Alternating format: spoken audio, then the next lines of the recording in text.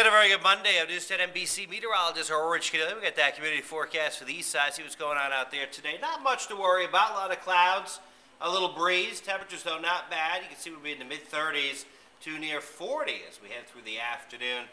So temperatures will be up a little bit from the weekend, and all is quiet through tonight. That's the latest on the weather for the east side. I'm News10NBC Meteorologist Rich Caniglia.